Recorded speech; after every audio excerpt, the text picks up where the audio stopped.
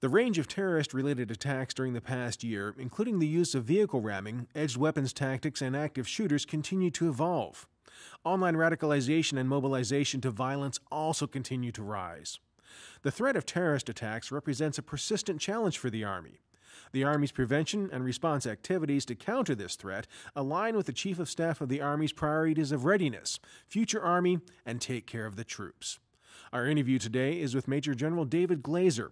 General Glaser is a career military police officer who served as the Department of the Army's Antiterrorism Branch Chief during the 9/11 attacks and is currently serving as the Provost Marshal General of the Army. General, we're here to discuss Army anti-terrorism awareness. Could you comment on some of the Army's ongoing anti-terrorism efforts? During the past several years, the Army has implemented a wide range of anti-terrorism awareness initiatives. Quarterly awareness themes, community outreach efforts with our families and retired soldiers, and other enhanced awareness efforts, such as the risk associated with social media and unmanned aircraft systems. I'm pleased to report that we are continuing these critical initiatives, which are focused on readiness and protection at the local level. Anti-terrorism awareness represents all the activities we execute at our installations, standalone facilities, and forward with operational forces to deter and detect terrorist activities. As the Provost Marshal General, I'm committed to enhancing our protection capabilities against the terrorist threats both in the homeland and overseas. How do the Army's anti-terrorism awareness focus areas nest within the Chief of Staff of the Army's priorities? The three anti-terrorism focus areas are recognize and report suspicious activity, which equates to taking care of the troops, understand the threat associated with violent extremism, which gets at the ready Army, and educate the Army community on the rules associated with ownership and use of unmanned aircraft systems, which equates to looking after the future Army. So the first focus area, it is everyone's responsibility to recognize and report suspicious activity. Let me give you a couple examples. You may have heard of the Fort Dix Six. The Fort Dix Six were arrested on 7 May 2007 for planning an attack on Fort Dix, New Jersey. The attack was prevented because an alert Circuit City clerk informed the FBI that an individual brought a video to the store to be duplicated into a DVD. Now that DVD depicted the conduct that the clerk described as disturbing, where there were 10 young men at a firing range calling jihad and shouting Allah Akbar.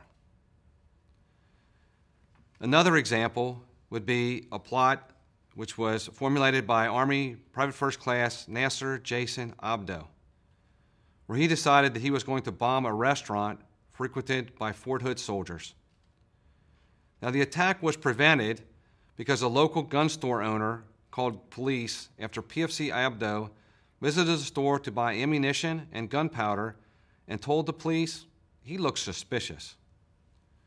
Let me move on to the second focus area, which is understanding the threat associated with violent extremism from outside and within our communities and families, and how you recognize that. So here's an example. Sergeant John Booker was planning to detonate a car bomb on Fort Riley in support of the Islamic State of Iraq and Syria. Now the attack was prevented because an alert individual noticed a Facebook posting from Sergeant Booker declaring that he was ready to be killed in jihad. Now the individual notified the FBI and a sting operation was put in place which ended this threat. The third focus area I want to describe is educating the Army community on possible future threats. Now this type of threat that's emerging is the threat of unmanned aircraft systems. In April of 2017, open source media reported an ISIS unmanned aircraft system attacked Iraqi troops by dropping explosives on units operating in and around Mosul. And while this TTP has not been utilized in Western countries, the capability and desire to export this TTP does exist. Now it is incumbent on everyone to report UAS activities, especially suspicious UAS activities around facilities and installations. How can viewers obtain more information about anti-terrorism awareness and protecting themselves and their families? First, I'd encourage everybody to reach out to the anti-terrorism officers or anti-terrorism coordinators who have a lot of resources at their disposal to educate and assist our community members and organizations. Next, I'll encourage them to go online and take the anti-terrorism awareness training, especially prior to overseas travel. Third, use the Army Anti-Terrorism Enterprise Portal to download anti-terrorism awareness materials and guidance as references.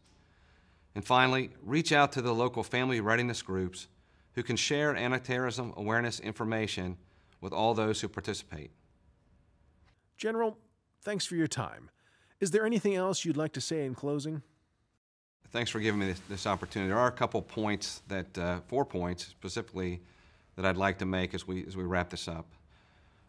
The first priority is to prevent an attack and protect our military, families, and our civilian personnel. Now, we do this by focusing on the 3 key themes. First is to recognize and report suspicious activity. Second is to understand the threat of violent extremism in our communities. And the third is to educate our communities on the future threats. And by doing this, we help the Chief of Staff of the Army take care of our troops, be ready to fight today, and plan for our future Army. And we must instill this mindset that every person is a sensor, and that if you see something suspicious, that you need to report it. Report it to the military police or local law enforcement. Lastly, I want to personally thank our first responders and others who work 24/7, 365 days a year to protect our Army. Always ready, always alert. Thanks for the opportunity to speak with you today.